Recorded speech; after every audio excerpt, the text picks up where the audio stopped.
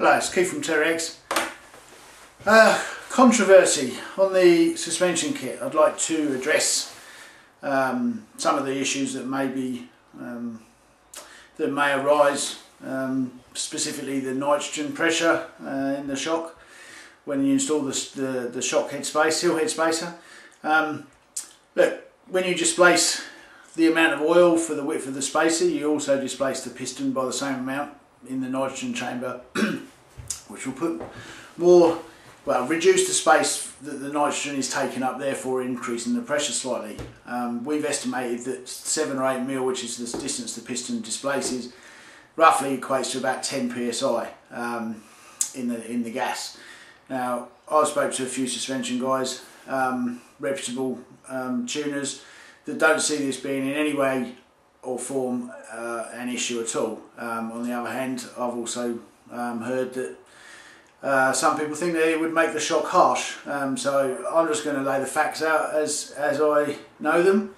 So there's a couple of videos showing the pressure that it takes to push the shock in, where the nitrogen is displaced by the shock shaft, which is what it's there for. One with the seal spacer in and one without, and the pressure is pretty much around about the same, within 5 kilos of each other. This suggests to me that there's really not a lot of difference. Now, KTM pressurise their nitrogen. They have the piston. Standard specs are the piston's about 90% up the cylinder, so sort of 10% from the top full of oil, and pressurised to 15 bar, which is 150 psi, or give or take.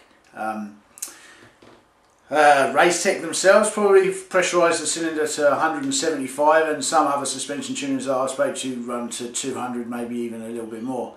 I've also been told by guys that rip these things apart all the time that standard KTM shocks come with the reservoir piston in the nitrogen chamber is sometimes not 90% towards the top, sometimes it's halfway to a third of the way down from the top. There's really no real consistency from the factory, so we lead to believe that that doesn't really play that much of a part.